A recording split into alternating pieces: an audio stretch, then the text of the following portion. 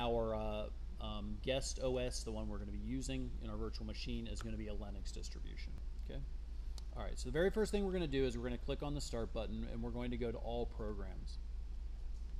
Okay. In here, you'll see that your Start menu has been organized so that there's an All Classes entry. Oops, my bad. There's a CS entry. It stands for Computer Science. Click on Computer Science.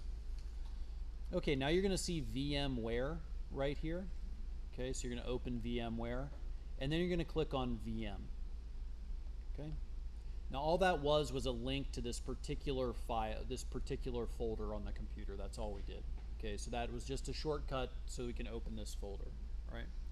All right. Now we're going to move this entire folder. So there's a folder right here. It says Kali Linux 2016. Okay, it has kind of a weird name. And basically all we're going to do is we're going to take that and we're going to drag the entire folder over to student data D. Okay. So you'll recall, and I'm pausing here over each of the folders so they'll expand. So notice I get down to this CS folder right here, and that's where I'm going to drop it. Okay. The important thing is that you drop it onto student data D. That's the important part. In Windows, when you move things from one partition to another, it's an automatic copy, not a move. Okay? So a move is actually two things. It's a copy and a delete, right? So when you move something, you're copying it from one location to another and then deleting. Okay? Well, that's not really true. Okay, let me go into further detail since it's a computer science class. Okay, so if I'm on the same partition, if I'm on my C drive, and I just move it from my desktop, from my downloads to my desktop, the actual file doesn't move. Okay, the bits on the disk that the file is made up of doesn't move. Only the pointer moves. So the pointer that tells Windows where the file is located, that just points to a new location. The file isn't actually moved. All right, does that make sense? That's why it takes like that. Okay, in this case, we're actually making a copy of all the bits on disk onto the different partition. In this case, the D drive, right? So we call it a drive usually in our computers, right? So C drive, D drive, right? Now the C drive has been hidden on this computer just to make it less confusing for students. Okay, but essentially what we're doing right now is we're copying 10 gigabytes of bits from the CD drive or the C drive over to the D drive. Okay. You'll notice that the original stays in place and it's a copy over to the D drive. Okay? All right, so it's going to take a couple minutes, so we're just going to relax and take a look at what's inside the thing we're copying. Okay. So inside of the thing we're copying, you see a couple of different file types. All right? So VDMK, okay, so all these files right here, all the VMDK files, these are just, those are just a virtual disk, okay? In the same way that you have a C drive, this acts identically. It acts as a hard drive for the virtual machine, okay? You don't even need to worry about what it is, all right? That's just what it is, all right? The thing that you really want to be concerned about, not concerned about, is this VMX file. And you'll notice that in the file type, it says VM virtual machine configuration, okay? So in a minute, once this gets copied over, that's what we're going to double click to open our virtual machine. Okay? All right. It's going slowly. Like this is like in those, like on a play where people take their hands and they like pull them apart. Like, you know, I'm like stretching for time right now while this comes. Okay, so it's going to continue to copy. We're going to go ahead just for convenience. We're going to go ahead and pause the video.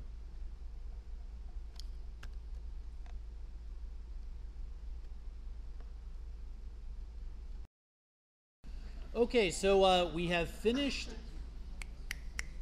We've finished our copy. So basically, our virtual machine has been copied over to our D drive. Okay, so if it's in class files, we're going to go to CS. Now remember that the way our computers are set up, the D drive is not erased every time. So essentially, the reason why we copied it over, the one on the C drive is going to be fine every time we restart the computer. It's reset to its original state. Okay.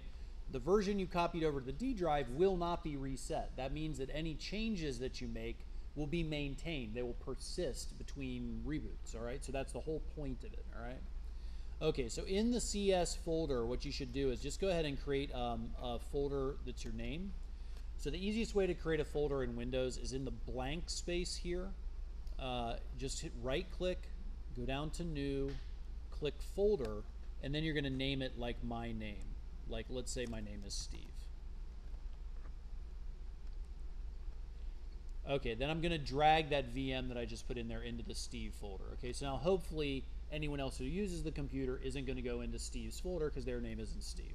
Okay? All right. Okay, so let's go ahead and launch the VM, and we're going to do a couple things inside the VM. All right, so we're going to open up the folder. Okay, remember I said we have a VM virtual machine here? We're going to go ahead and double click that. Okay, so everybody sees that. We're going to double click it. And in theory, our VM player is going to launch. But it didn't. Oh, it did.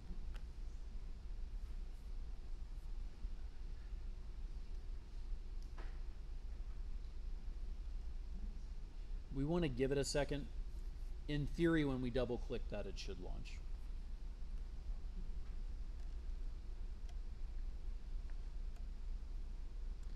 Okay, in the past, I've had to kind of, now, to be honest with you, I don't really know if it's necessary. In the past, I've had to open VMware Player at the same time. Okay, so what I'm going to go ahead and do here, do you notice when I click this VMX file, it says, I get this option up here that says open in VMware Player, and I'm going to go do the drop down, and I'm going to click that, okay? Oh, here we go. Whoops, I missed it. Okay, now look down at the bottom of your screen here, okay, and if you see, we have this little icon, that's the VMware icon, it's this little yellow puzzle piece, okay, and you should see, if you click on that, you should see this screen, okay. Because this is a free product, VMware will give you this every time we start up. Now the first time I did put in my real email address, I don't think they need my real email address like every time, and it's kind of long to type out. So I go ahead and put in test@test.com, okay? And then I click continue. And then I click finish. Okay, so this is the VMware player that starts up. I'm gonna go ahead and just go, any message that comes up here, just click on the do not show again and click OK. It's going to ask you if you moved it or copied it. Okay, go ahead and put I copied it. That's important. Definitely click I copied it. Okay. Okay. Click don't show again, click OK. Don't show again, click OK. All right, so this is the boot screen. It's going to click software updates, put remind me later. Okay, that what you just saw was the boot screen for the Linux distribution. Okay, so now what we see here in the middle of our screen is just like if you turned on a computer. It's identical. Okay, if we installed this operating system on a physical computer, this is what you would see on the screen when it starts up. All right?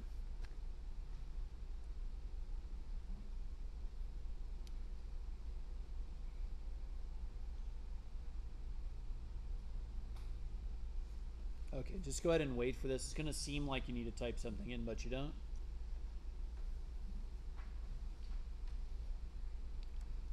I'm going to go ahead and adjust this taskbar down here to auto hide. So I'm going to right click on it, go to properties, and check auto hide.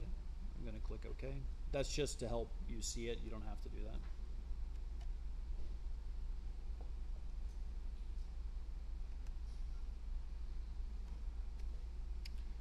that. Okay, so now we are finally into the operating system. All right.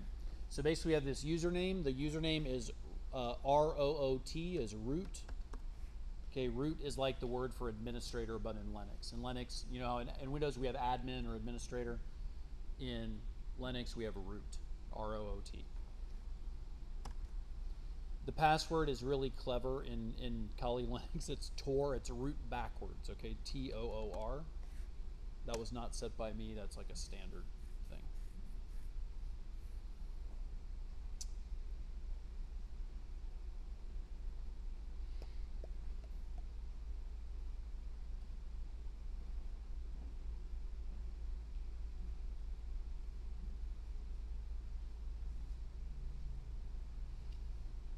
Okay, so now we're inside the actual operating system. Notice it looks a lot like Windows or Mac, right? It's just you got a pointer, you got a toolbar along the side. This is a lot like the Mac toolbar or Windows taskbar.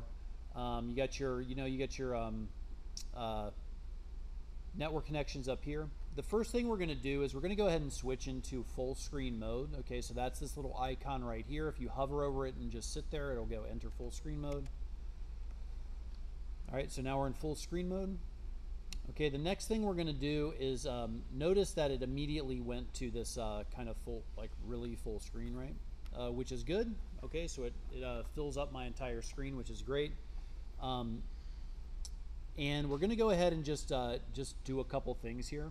Okay, so in order to start programming in C, we need a couple of items, all right? Notice that we are connected to the internet. So the virtual machine basically plugs into the host operating system, and it will use the Wi-Fi that you're already connected to on your laptop, okay, or on your computer. If your host computer all of a sudden wasn't connected to the internet, then the virtual operating system won't be connected either, okay? The browser in here is called Iceweasel. Okay, you're gonna find that because this is open source software, like stuff is named not marketable names. Like no one is gonna buy the Iceweasel browser, right? But Iceweasel it is because it is open source. Okay, so here I can basically go in. I can go to Google. Okay, so now I'm at google.com. I can type in test. Right. Okay. So I can go and browse the web just like I'm on an operating system, right? Okay. Which I am. I'm on an operating system. But I'm just like I'm on Windows. All right, so we're going to go ahead and close that. The couple of things we need to do right off the bat on here is we need to go ahead and launch a terminal. Okay, so that's this little black square over here. And what I'm going to go type in is I'm going to type in apt-get, so that's apt-get. Okay, and I'm going to type apt-get space, and I'm going to type in update. Okay, so what this is Linux has something that's just like the App Store. Okay, it's exactly the same thing. It's just like your iPhone or an Android phone has an App Store where they send out updates for software. Linux has that too, and this is how we say, hey, go get any latest software updates. Okay. That's all I'm going to do. apt-get update. I'm going to hit enter. And so now it's going to start to connect to these this software update sites.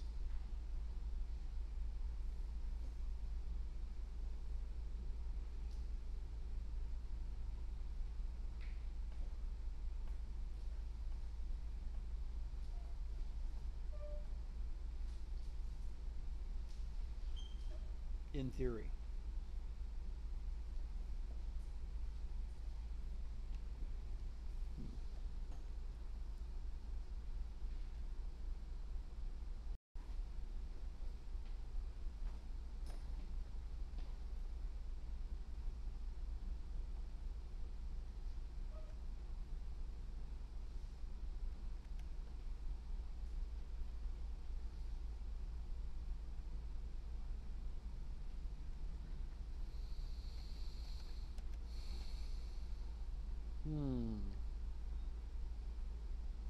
Okay, it looks like we have a network connection issue, so we're going to go ahead and do Control-C.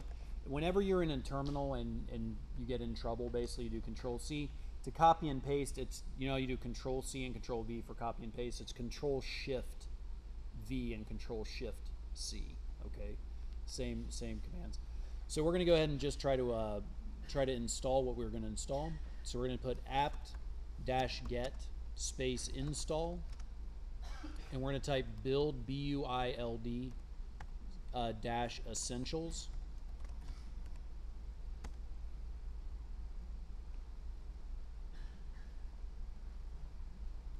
I'm horrible at spelling. Okay, build essentials already the newest package, so that's great. All right, guys. So essentially, we just double checked that that the operating system is all set. This apt-get update should have run just fine, but it turns out that we didn't need it to run anyways, so there's probably some issue with the networking on it, which we'll fix later. Okay? All right, so this is the point which you need to get this. Okay, so just get on there, open up the terminal, do apt-get update, see if it runs. If not, it's fine. Type in apt-get space install space build essential, and build dash essential, and just see if it needs to update. All right. Okay, guys. So that is it.